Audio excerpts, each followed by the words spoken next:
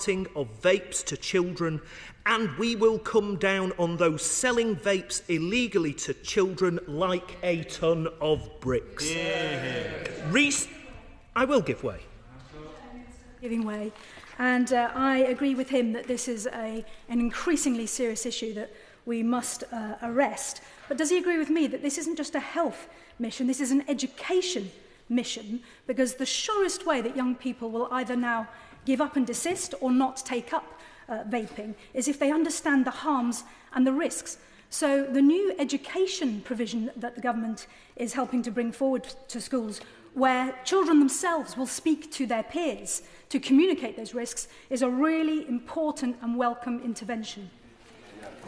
I mean, of course education has a role. When I went to secondary school, we were educated of the harms of smoking. It didn't stop a number of my peers from becoming addicted to cigarettes, to nicotine and to tobacco. So education has a role, but it doesn't have a full role. I would argue we only really clamp down on smoking and cut numbers of people smoking when we introduced regulations to smoking, including the